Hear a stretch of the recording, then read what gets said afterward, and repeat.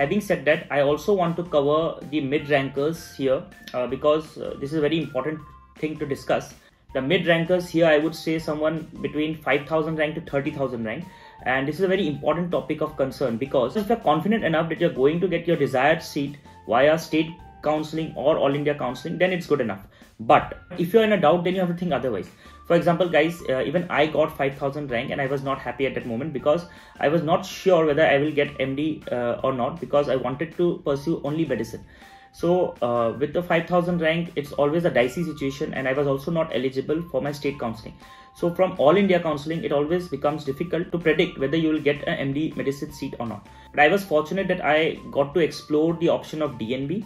And today I am pursuing DNB general medicine, and I am really happy and content. That's what I want for all the mid-rankers, that you should definitely explore the option of DNB so that you don't have to compromise on your dream branch even after getting a good rank. I have made a complete video regarding DNB versus MD and MS and the pros and cons before taking up DNB. I will put the link in the I button. You can watch them later.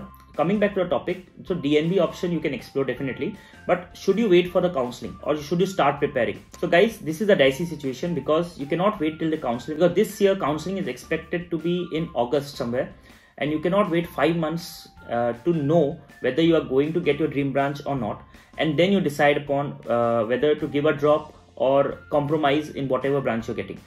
So I would suggest you have to start preparing, because if you start preparing in August, then it will be very, very late and you won't get much time again to revise. So the best solution for all the mid-rankers, that is 5,000 to 30,000, I would definitely say start preparing. I won't ask you to study 8 to 10 hours from today itself, but definitely the best thing is you have INICET in front of you. So you have a target and you should focus on studying at least 3 to 4 hours a day, not much, just focus on the PYQ topics.